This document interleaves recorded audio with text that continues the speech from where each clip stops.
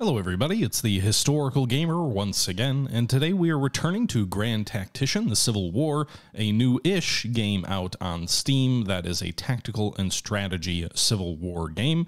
We are playing as the Confederacy in this series, and it is November of 1862, and the war is going very well for us indeed. We have taken Washington, D.C., we have taken Baltimore, we have taken Frederick, Maryland, driving deep into the heart of Yankeedom. Although, is Maryland really Yankeedom? Washington, D.C. sure is, in the Eastern Theater, although the Federals have launched a counterattack. They've organized the Army of the Potomac into multiple corps, one of which we just defeated in front of Frederick, Maryland, but now they have also sent a corps to besiege our lone corps in front of Washington, D.C., and so we have about 14,000 soldiers are surrounded by about 26,000 Federals. What we're going to do, because I believe we've driven back the 4th Corps for the time being, and hopefully the 3rd Corps is too weak to advance. It looks like they only have about 3,200 men. The 1st Corps is 22,000. They're in better shape to fight. But the intention is going to be to take one corps, James Longstreet's corps, swing it east back to Washington in order to allow us to fight a battle here, which will relieve the troops that are besieged, and then continue our drive north to take the rest of Maryland, and maybe even push into Pennsylvania in the east in the hopes of ending the war soon. The national morale of the federal armies is at 41. I believe they collapse at 25. We are at 99, as you might guess, because the war is going very well for us. If you see total casualties, 126,000 Federals, 69,000 Confederates, and we have over 33,000 Federal troops currently in prison camps. We have 2 prison camps built. Both of those are over capacity. We could parole the soldiers, but that would give the Federals a huge surplus amount of soldiers they could re-recruit, at least a percentage of them. I'd rather not do that. Meanwhile, in the west, things are heating up near the western Kentucky portion of the theater here. The Army of Tennessee, the 1st Corps of about 25,000 men there, and then what is this? Also the Department of the West. So about 30,000 soldiers are along the Mississippi River here in the west. We have Johnson's Corps of the Army of the West of about 18,000 men. And then we also have 19,000 men of the Army of the Tennessee, which are attempting to converge on the federal forces just southeast of Cairo. We may have a battle there soon. And then we also have the right wing of the Army of the Tennessee advancing toward Bowling Green, and then they're going to swing west to deal with the Army of the Ohio in sort of western Kentucky as well. Not quite sure how many troops are here. That depot's in the way. I can't see. At least 4,200 soldiers in the Department of the Ohio. I think there's another corps underneath there that I can't see. But there's at least another force there that we're going to be dealing with. And then we also have Porterfield's Corps, which is not in the greatest situation from a readiness perspective. His 13,000 men, which is the 2nd Corps of the Army of the West, is going to advance back up toward St. Louis, which has fallen back into federal hands. I'm assuming there's an army up there somewhere, but we're going to go try and retake St. Louis.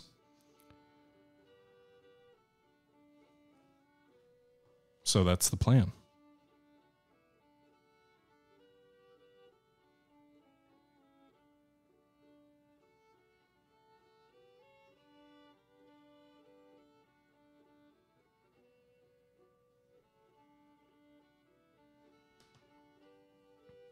All right. Thank you for the sub, by the way, Potato. Potato Peddler. All right.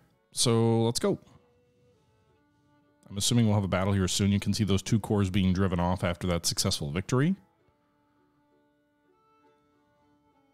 I guess it's the midterms of 1862. Slow winter movement as we try and bring Longstreet east. What the fuck just happened? Oh, new chapter. That war is so terrible, or we should grow too fond of it. Robert E. Lee. I guess we'll watch this terrible voice acting. Chapter 3. A War So Terrible. The vast bodies of American men in companies, regiments, brigades, armies of tens of thousands strong, marched to the beat of the drum, clashing, maneuvering, cheering, yelling,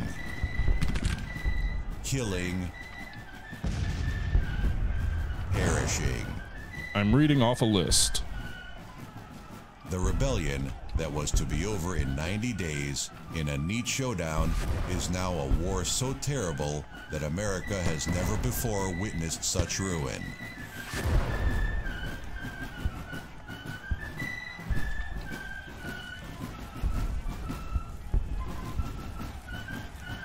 From the ill-organized, poorly drilled, and equally poorly led mass of eager amateurs thrown at the mercy of modern firepower of Meier ball, shot and shelled, disciplined armies of determined veterans emerge.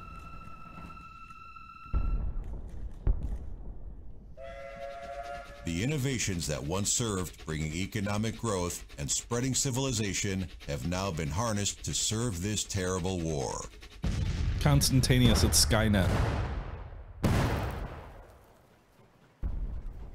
Steamships clad in iron navigate the waterways, while troop movements and logistical support utilize railroads, transforming war itself from Napoleonic to industrial, providing new means of slaughter in the fields of battle with never-before-seen efficiency. Yeah. Having secured continuing support in Union policymaking for the time being, President Lincoln is determined to win the war, to again unite the nation. But the prolonged war and the mounting casualties are starting to take their toll, with the number of volunteers diminishing and political rivals in support of immediate peace with the South emerging with louder voices. Number 2, voices, Constantaneous. Lincoln needs decisive military victories. As long as the Union armies Is that a are button to victorious, restart the cutscene? so You betcha. long the people will fight. If the willingness of the citizen to fight dies down, so will any hopes of restoring the Union. Fuck it, draft him. In the South, the war that was supposed to ensure independence, preferably with the support of the sympathizers of the Southern cause, has reached a point of no return. With the war dragging on, and with the seemingly inexhaustible Northern resources against them, chances of victory seem to slip farther into horizon. But we occupied Washington, D.C. For the South to prevail, decisive action must be taken to break the Northern spirits and armies, to force them to award the Southern states their independence in choosing their own destiny. That is their God-given right, even if achieving it means unprecedented suffering, want, and slaughter. As bad as the narration is, the video, War like, means it's fighting, well edited. and fighting means killing.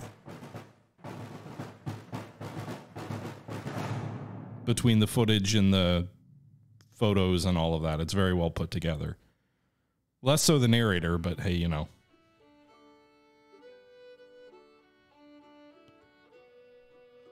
Okay, well, so nothing changes. As far as I can tell, the war is still ongoing. Did we get any of those troops down in Richmond yet? Like, because the troops in Washington, D.C. need reinforcements. No, just 2,000. And Longstreet has taken his... Did he stop moving?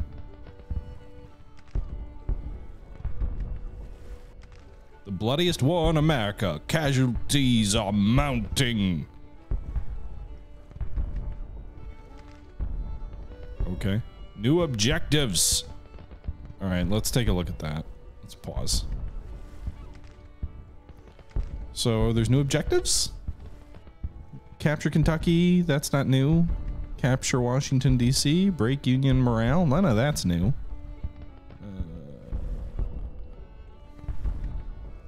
Union morale below 50. Oh, isn't it?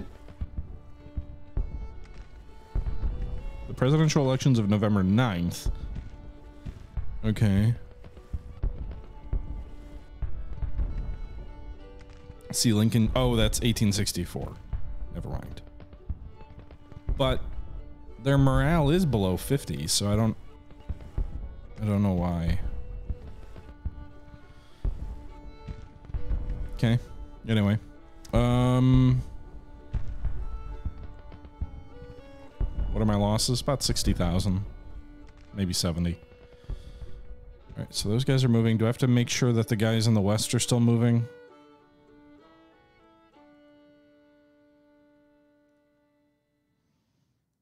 It looks like they're all still moving. Okay. All right.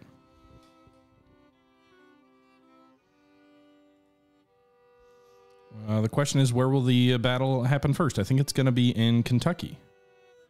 So Joseph E. Johnston is... Ooh, can we wait a minute? 34,000 versus 14,000. Let's withdraw. And then have you move south now. I wanted you guys all to be in the supporting distance of each other. Where's that army of the Mississippi coming from? Okay, here. The Army of Tennessee. And the Army of the West. But deploy to defend. Then bring Johnson south so that we can coordinate this goddamn movement. Come on, Johnson. Get your ass in gear. Get down there.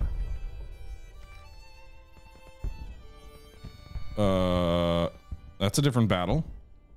26,000 versus 19,000. Where are we fighting? Central Kentucky? Okay. I didn't really want to fight there, but we will. Let's fight that battle. We're gonna go for it. Central Kentucky. Near Munfordville.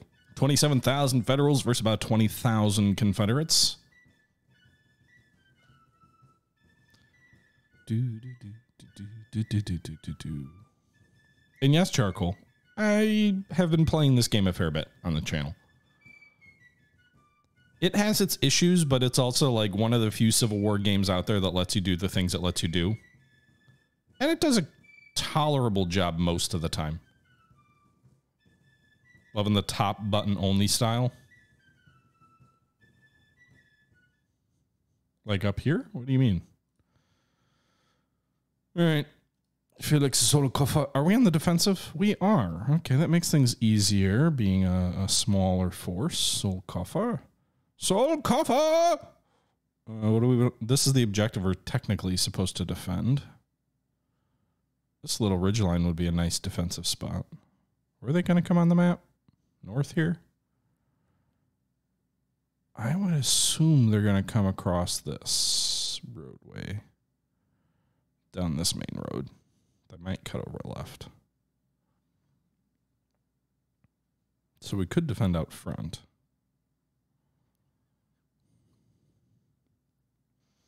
We're going to be outnumbered, so we want to have good defensive ground.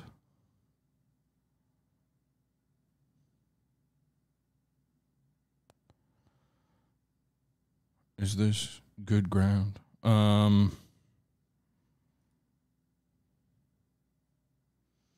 Big creek looks nice.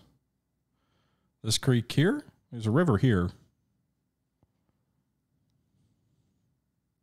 The only problem with defending the river or the creek line is there's multiple crossing points. So we'd be very divided in terms of what we're defending. Harts Creek could be a defensive position, but that's behind the objective. Same for this creek over here to the right. Big Creek has a nice elevation point here with some woods that could be defensible. But I think that line's going to be too long because if they move down this roadway to the right, they could likely flank us fairly easily.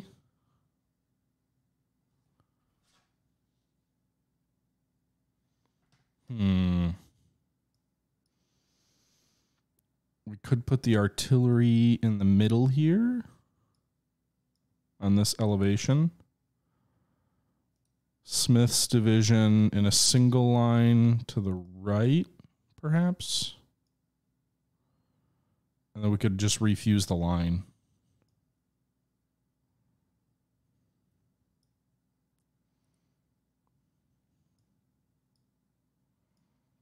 To make it harder to flank us.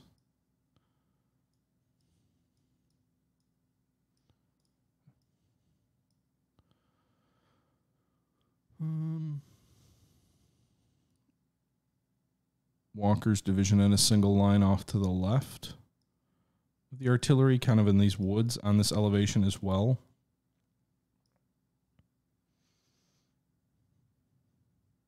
I don't love that. What if we do this? What if we deploy them over here on the left to guard against these two bridges?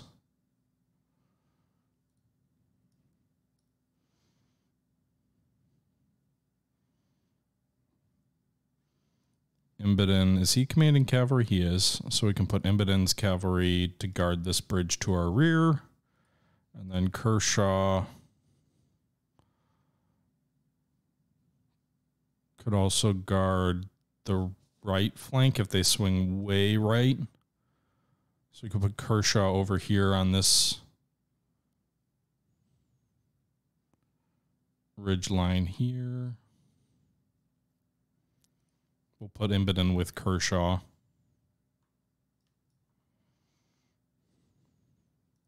I don't really like what I'm like. I don't have a great opinion of any of these defensive positions, really.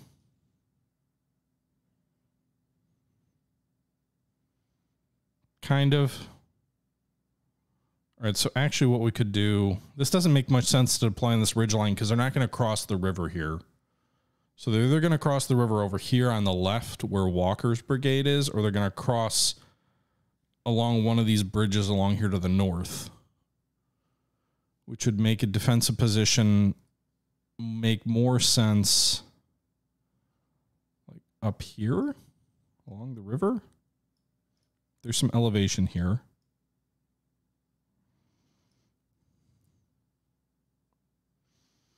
We can use that.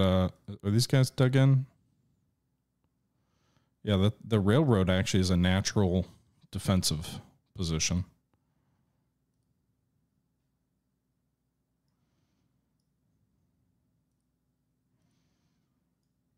Of course, that leaves our flank open.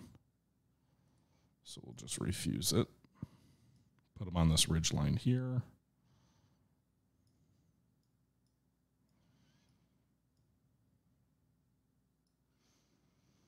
We will put the artillery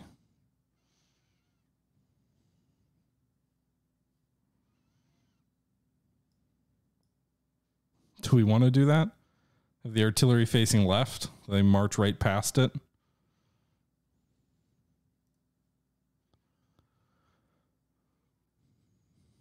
That's probably a little exposed, right? What about this creek line here?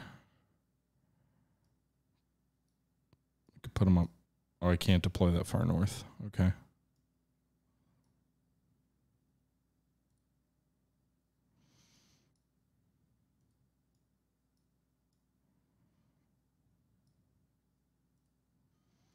All right, these guys are all basically in trenches on this railroad here.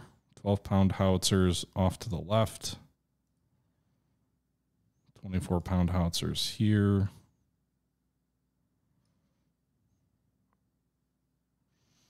So put the artillery in the woods on our left flank. They should have a nice field of fire there. And then we'll put one battery of artillery back here in case they cross where Walker is.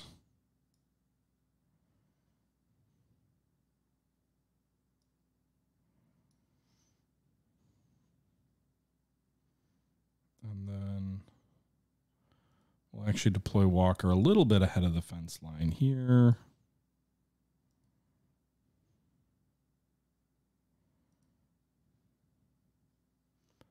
And then we're going to build some parapets. I don't know what direction is it right to left or left to right? I'm not sure. I think it's left to right.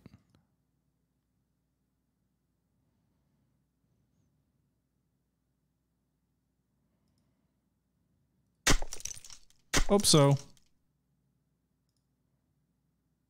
Yes, it is. Okay.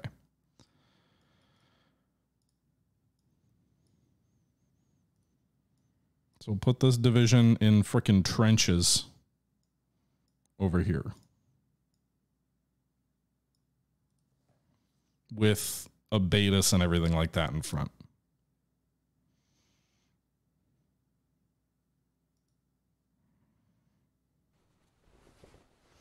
So the enemy's not likely to attack through this very difficult terrain on these two bridges in the south, I don't think. We've got one cavalry brigade guarding our rear in case they go the way long route to come around us. I think it's more likely the enemy's going to attack up here on the right, which is where we're deploying these troops. And then we'll deploy the artillery commander here, and then we'll get Kershaw's Springfield musket. Actually, do we have any repeaters? No, they're all Springfield musketoons. We'll put the cavalry...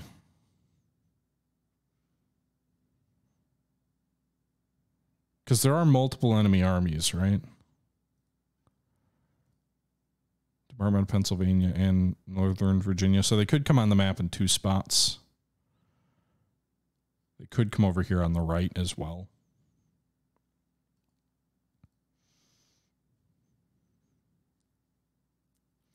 So I think actually, I don't think it's likely they can overwhelm even just two brigades that are well positioned in these trenches. So let's do this. Let's take the Springfield Rifle boys. They'll be basically a reserve, and they'll be on this fence line behind us. Meanwhile, Loring and Field will deploy in the trenches. We've got the one artillery battery, Jackson's howitzers, guarding them. So that will free Pemberton up to join the rest of Imboden and have the cavalry division deploy as a division to watch our troops flank. So they'll stick just a little bit to the right here in mounted formation to kind of keep an eye on things. Make sure the enemy doesn't just go around our flank.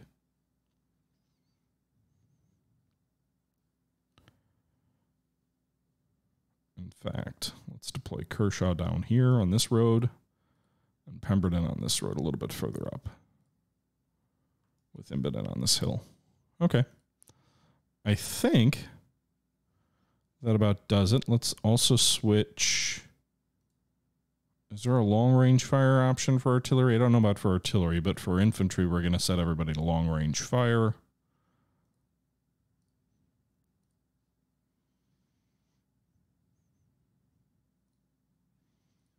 And there you go. Middle ford between our two armies. They could go through here. I'm not as worried about this because I don't think there's a road to this middle ford for them to easily come between our armies. Like, armies usually stick to road marching. I guess that is a risk. So...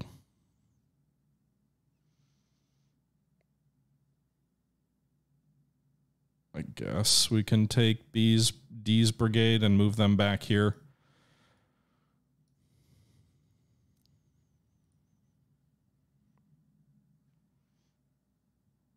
We'll see.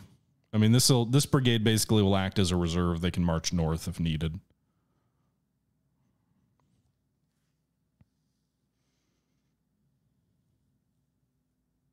Okay. Let's see what happens. And we're off. The battle is underway at times 10 speed.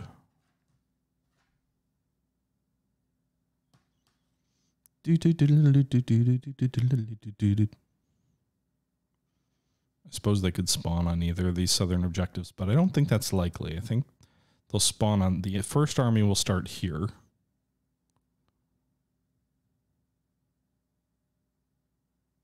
I'm getting like a little flickery indicator that there's a unit there. I don't know how we would see them from back here, but...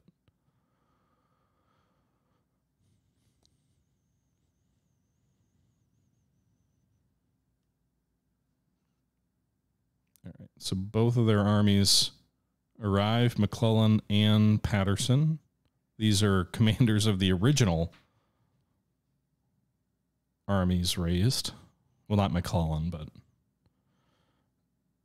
I feel like the Union should probably have sacked Patterson and maybe McClellan by now for just the amount of times we've defeated them. Haven't seen McDowell lately in command of anything, though, so sec.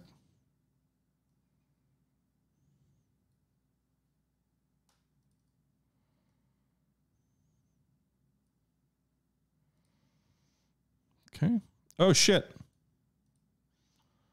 They're going around us.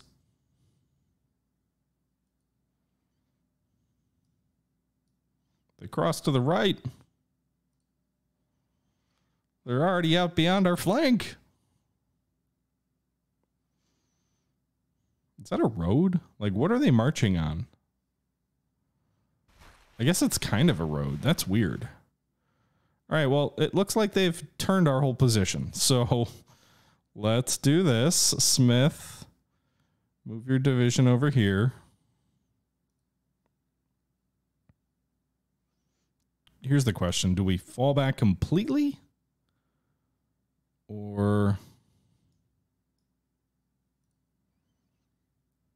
Thanks for the follow, 65. So we can put ourselves into a difficult position.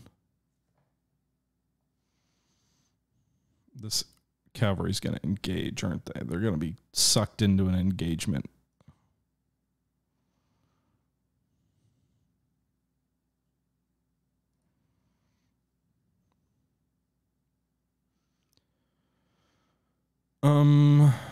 Is there a better defensive line further south? I should have foreseen this. Let's do this. Cheatham, deploy here. The battle is joined. Smith, deploy here.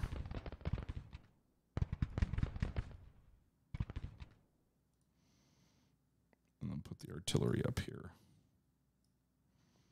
Cavalry, your job is to survive long enough to give me some time. That's a lot of horses back here. We've already lost 166 men. Okay. It does say you have good ground, but...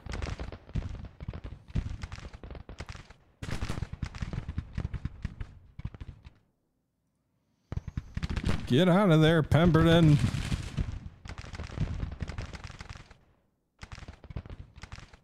Don't route, please. Just, you died enough. Are you still under fire? Like, I don't think you're actually taking flanking fire at this point.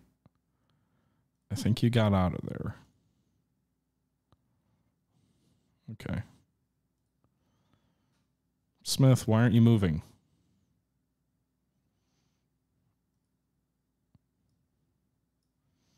We're going to move these two brigades up here. They should delay any advance down this main roadway long enough, hopefully, for Smith to get his boys out of there. All right. Smith's boys are moving now, too. So Solkoffer is going to deploy 2 divisions further south. I don't think it's likely anyone's going to cross the river over here, so we might bring Walker's division forward. We're already bringing the artillery forward.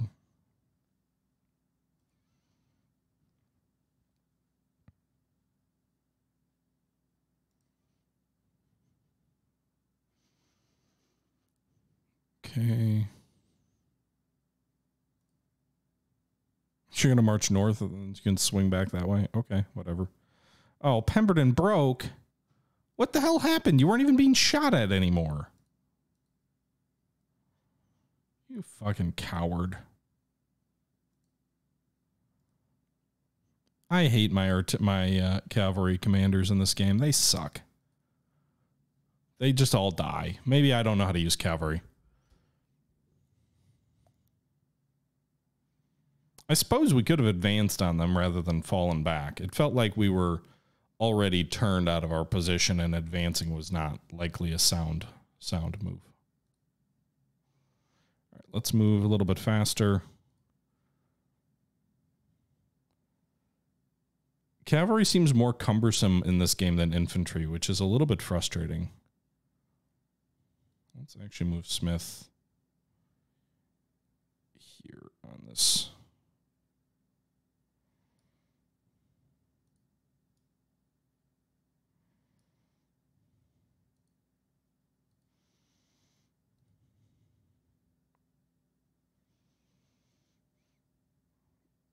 Okay, we'll move Smith to this fence line over here.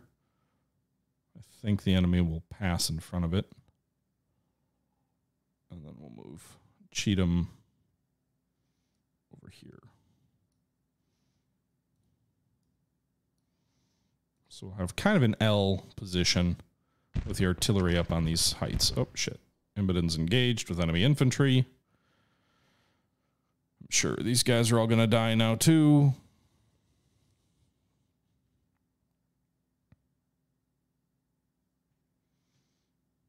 But the infantry needs to hold long enough for our regular, or the cavalry needs to hold long enough for our infantry to get up and the artillery to redeploy. So we are going to stick around there for a while. Let's also move Walker's division up from the south. We'll have one of his brigades stay in the trenches. Well, not if they're going to march all that fucking way.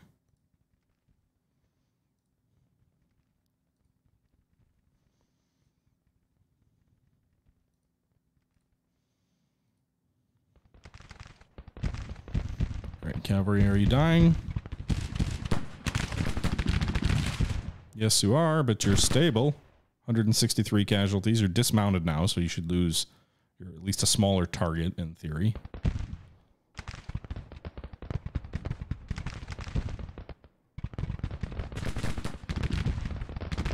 I don't know if these guys are routed, they're rallying, or what the deal is there. All right, we're just going to speed up a little bit while we get our troops moving and while the cavalry dies.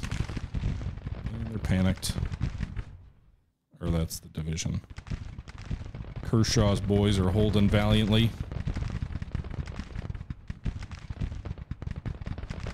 Buying Smith time to get into position, and there they broke. But you did your job. All right. So Armistead, like, you should just be deploying here.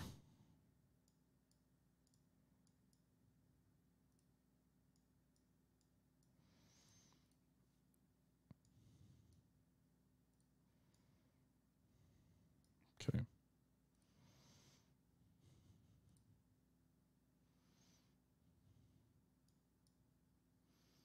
But then you can try to rally your boys. Kershaw did a decent job.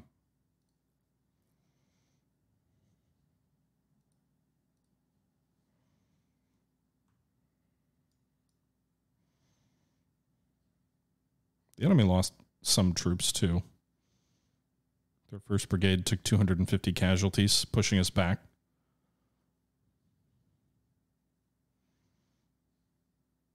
Walker's brigades are coming up. Huger is now detached.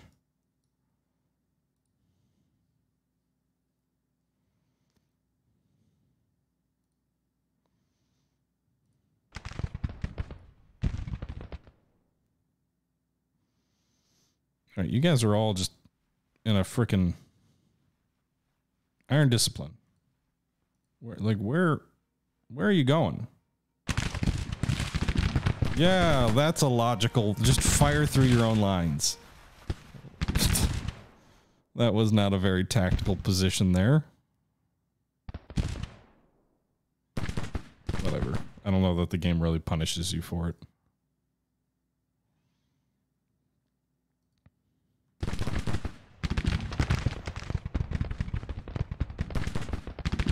Hey, Armistead, get your boys into like some common sense type of a formation, okay? And then I guess we'll just have D's extend his line to the right. And then we're just going to do an open field fight then, I guess. Ledbetter move forward. Cheatham's division will deploy you forward as well. This routed cavalry is just hanging out up here.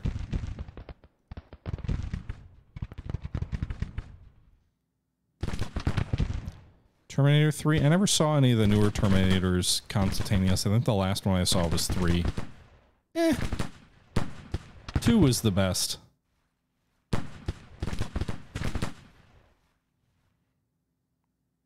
Three wasn't terrible.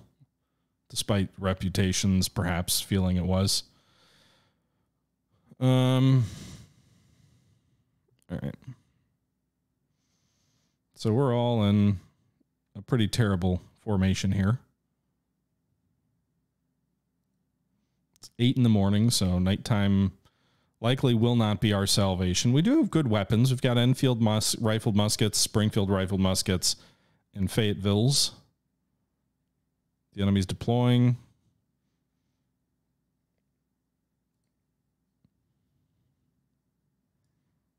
Why is this unit forming in a goddamn column? Why are you in a freaking column? Form in a goddamn line. Is there not enough room? Like, I don't understand.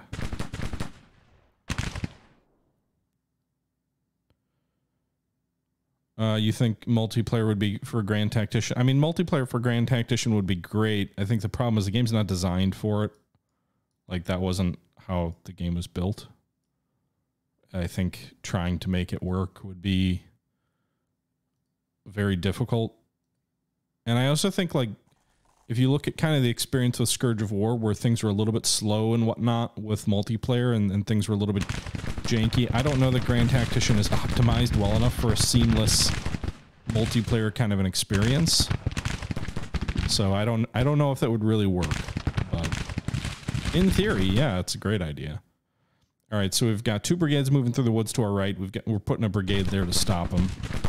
And we've also got the 2nd brigade coming at us across the open, which these guys are going to get torn to pieces. They're trying to close the distance. I think they might even be charging. But they're coming on quick, but they've got 3 brigades firing into them. One's going to fire into their flank the closer they get. Ledbetter is going to be the recipient of the charge by the looks of it. They're getting a volley off here right as they close. Maybe they're actually not going to charge. They're just going to engage in a suicidal open field firefight. Okay.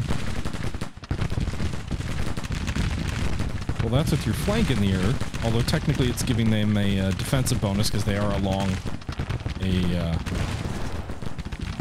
fence line, I guess. My artillery is coming. Okay, they're already pulling back. Like, we're getting shredded here.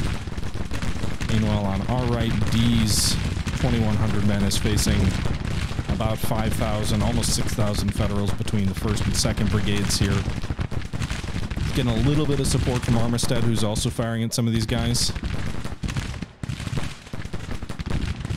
Meanwhile, that 2nd brigade is routing.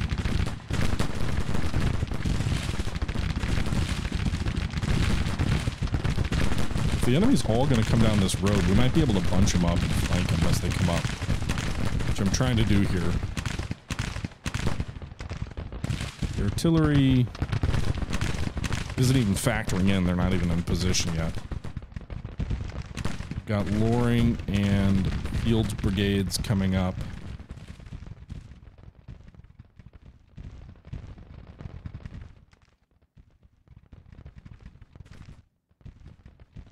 And then Hughes is going to deploy his brigade on the far left in that trench line because I'm not strong-willed enough to abandon it.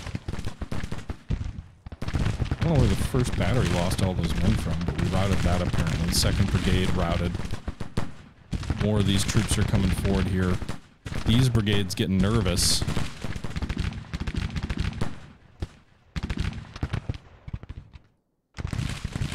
Zolkoffer, go give your personal inspired leadership here. Your D's outnumbered 3-1 on the right.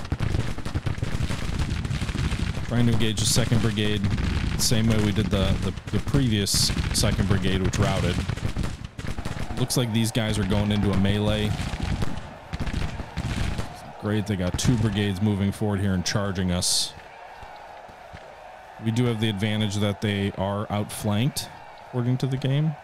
I have no reserves. And our right flank brigade D's broke. Fuck. Oh, they're just going to overwhelm me, aren't they? This isn't good.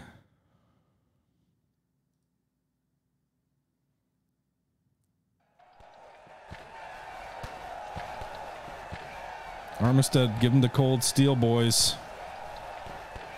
You can't fire, I don't think, at you either because you're in support because you're in too close, I think. Oh my god. Now Armistead's flanked. He's only lost 200 men. That's my, like, I guess.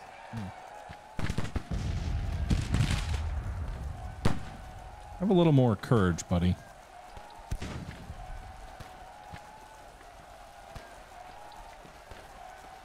Armistead broke.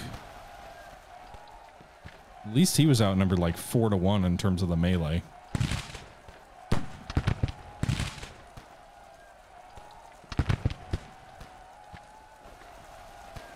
Right, we should get a volley or two into kind of disorganized Federals as they try and pursue. Our right flank is gone. That wood line was not friendly to us. Let's shift you guys Pelham south. There. I've got more brigades on the way.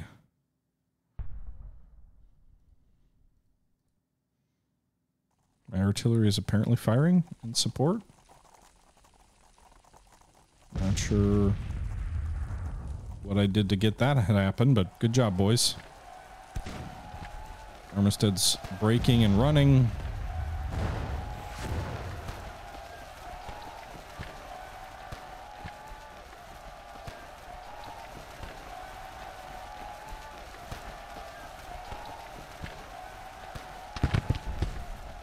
Pelham's going to extend the right flank of our force.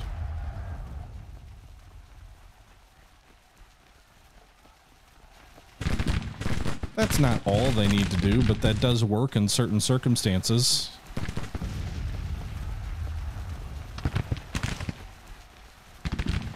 Their 2nd Brigade's trying to rally up here along with their 1st battery.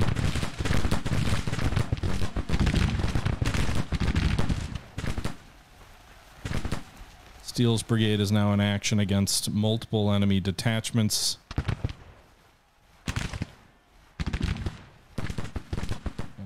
Yeah, I thought some of these were, I guess they are artillery. This is Grand Tactician, the Civil War, Toa.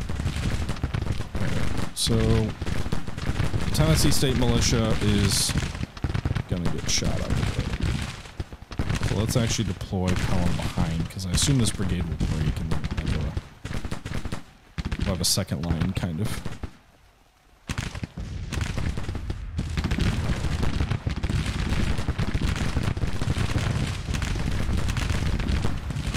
These guys are using the Mississippi rifle, which I think has a sword on that.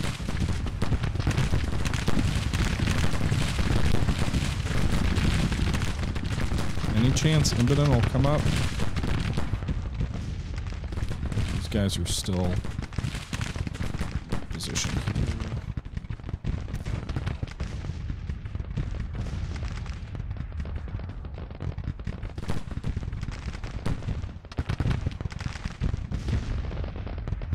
There's no reason to hold this 1 brigade back. So Huger, you go march over there. It'll probably be too late by the time you arrive. Armistead, any chance you can rally? Go for it.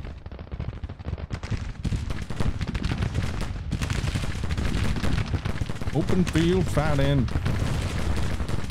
Technically got some defensive terrain here, so use it. Oh god, your brigade is melting. And they're on your flank. Although 2nd Brigade here is routing. Pelham is wounded. He's not even in the 1st line, is he? He's in the 2nd line.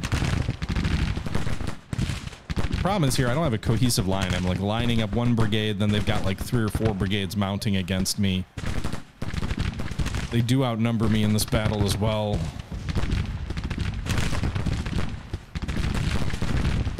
We've actually inflicted more casualties on them than they on us so far. This is not very McClellan-like, I'll say that.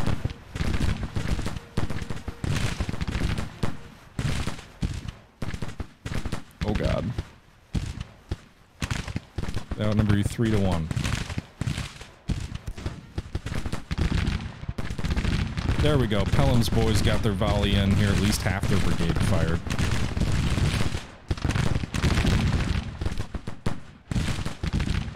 Tennessee State militia's about to rout.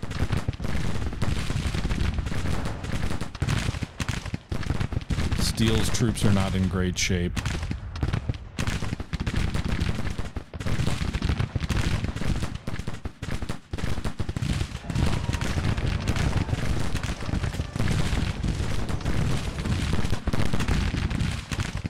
Okay. Ledbetter just routed. Lost almost 50% of his men. General Smith, the division commander, I think, just fell. Yep. I don't know who's going to replace him. Oh, the chain of command is rapidly falling apart. Despite the heavy casualties we're inflicting.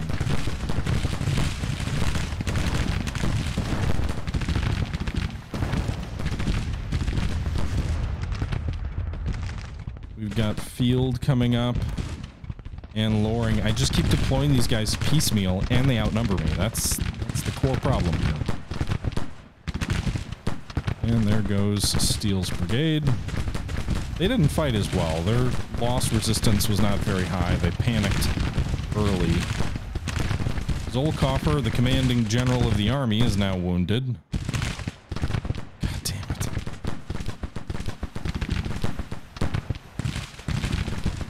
Yeah, it's been a little while, Red.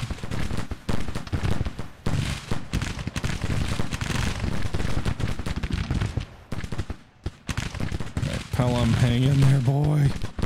You're the last one. I mean, we've got the 2 brigades coming up, but they're moving slow. And I don't think it matters anyway. Not even noon, we're going to be routed, despite the fact that we've inflicted considerably more losses on them. We must have better weapons. They must be using smooth move or something. Hey, Cheatham, how would you go help your boys out there?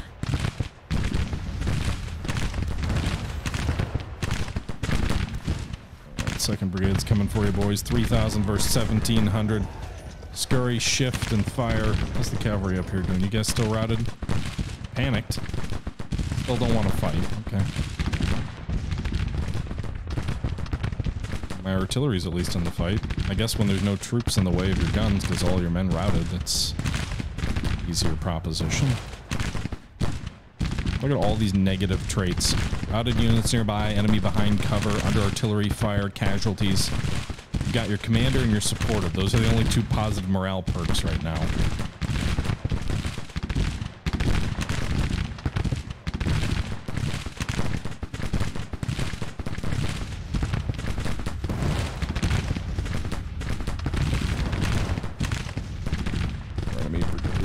Into the gaps. Fields Brigade, come on up at the double.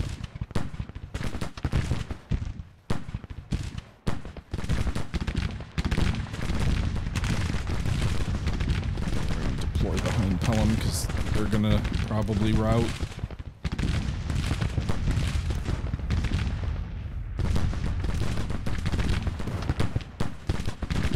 Yeah, there's a lot of 2nd Brigades, Morindia. The naming conventions of the game are not very good. Red, thanks for the sub, by the way. Appreciate the support. 2nd of the 2nd of the 2nd. Yeehaw, boys!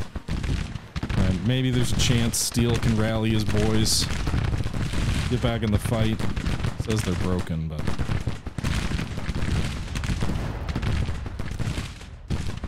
Can Pelham fall back? Do they have that in them, or will they just break and run?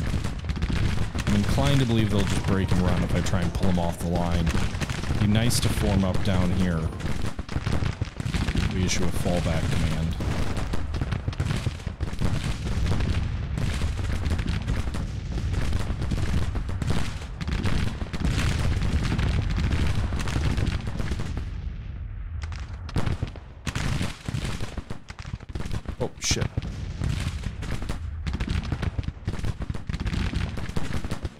butt. Pelham, we're going to try and have you slowly fall back while under fire. See if you can hold out there.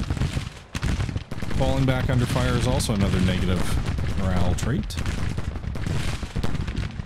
Oring's going to deploy here, I guess. He couldn't get to where he needed to be.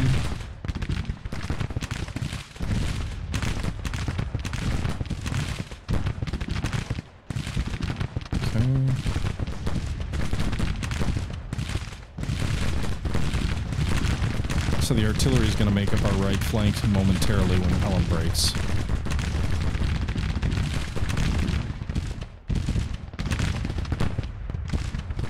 Hey, whoever Zolkoff or whatever, just get out of there.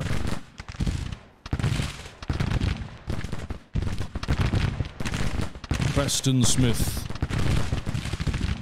Right, Pelham is falling back. They're still alive. Moment. Bernard B, Major Bernard B of Stonewall fame is commanding that battery there on the left.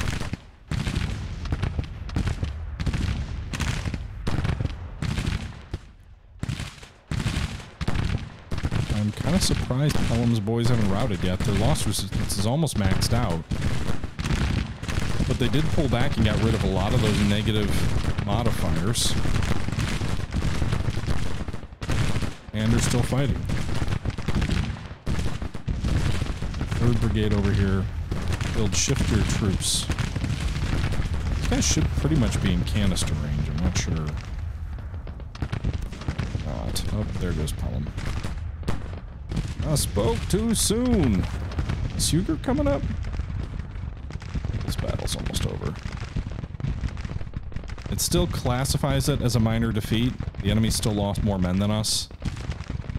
But we're running and they're not. How Napoleonic have you read? A whiff of grape shot. One's field is overwhelmed, which won't probably take long. This battery of artillery, you are not going to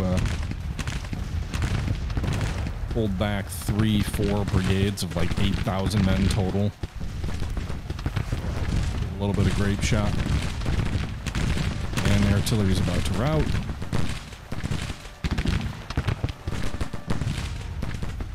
Doesn't even look like they're firing grape. It looks like they're still firing shell. Hey, the 3rd Brigade there got driven back, though.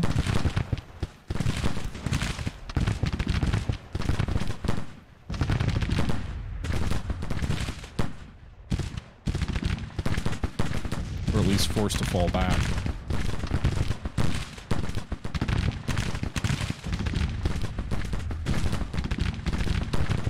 I don't think they were actually routed, but...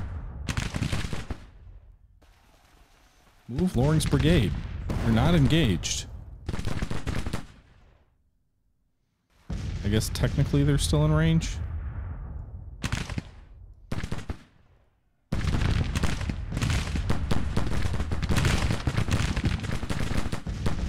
Alright, 3rd Brigade routed now. There you go.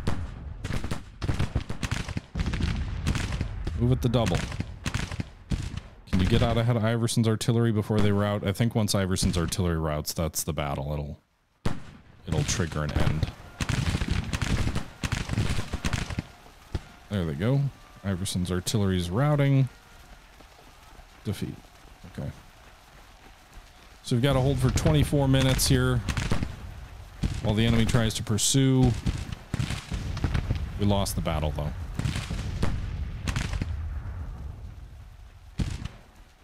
Yeah, Cannibal. Also, there's an actual, like, kind of dynamic campaign, which doesn't exist in Ultimate General. I think the game is definitely better optimized with Ultimate General. I think the battles unfold in a maybe a more I don't know if it's a more satisfying way or not. But there's really no big campaign. It's just like set battles and missions and whatnot. Whereas this is completely dynamic based on where you move armies on the big map.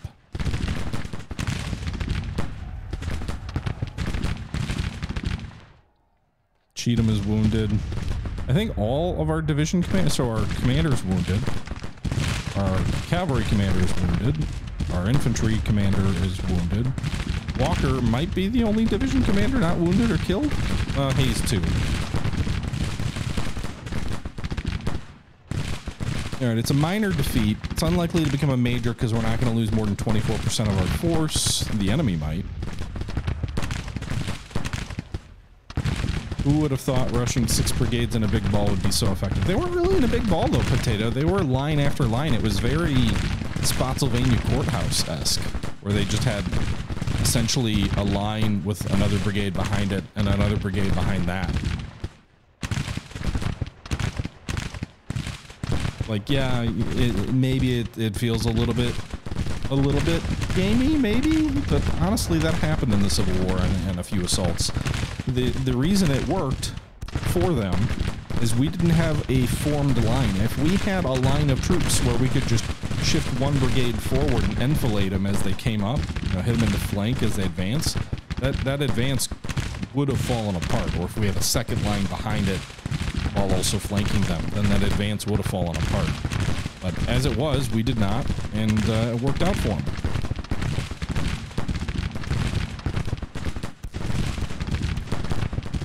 So we'll speed things along. You can see they're trying it again. They're keeping their other brigades back while they're flanking us, or while they're advancing one to a charge. But we ran out of time there, so that's the end of that battle. The Battle of Munfordville, the right wing of the Army of Tennessee was defeated. The enemy lost about 6,500 infantry, 20 of their 20 guns. So about a little bit more than 1/5 of their army. We lost about 4,000 men out of just 20,000 men. So about 1/5 of our army, a little bit less. A little bit less than 1/5, or actually might be 1/5. Anyway, we lost considerable percentages. 31 of our 42 guns, 457 of our 2,400 cavalry, 3,900 of our 19,000 infantry.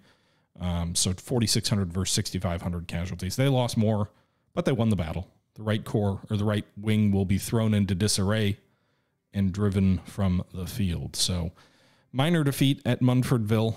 The saving grace is the casualties the Federals took. And that is half the Army of Tennessee defeated. We will probably have the right wing withdraw towards somewhere around Nashville, which is still in our hands, and then see what the left wing is up to in Western Kentucky. If we can defeat those two armies there, then we'll probably bring the Western Army to, or the Western wing, the left wing, to Nashville as well, where we'll reform the army in full. But right now, the left wing of the Army of Tennessee is assisting the right corps of the Army of the West to try and defeat the Union just south of Cairo. So we've got a lot of pieces in motion, but unfortunately, that was a defeat.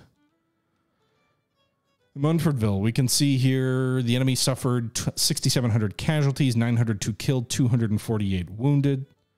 So about 1,100 permanent losses. We lost 4,600 men, 586 killed, 811 missing. So we actually lost more permanent casualties if we assume the 811 are captured and then 586 killed. I do like the way they differentiate that there, though, because it's like, yeah, they lost more men, but most of those were wounded, whereas we lost 4 times as many missing or captured. So that kind of changes the complexion of the battle a bit. But with that being said, that's going to do it for today's episode of Grand Tactician, the Civil War. The war, I guess, isn't over yet. We suffered a defeat. Hopefully things will turn around in the forthcoming fights. But until then, this is the Historical Gamer, as always, saying thank you for watching, and until next time, I'm out.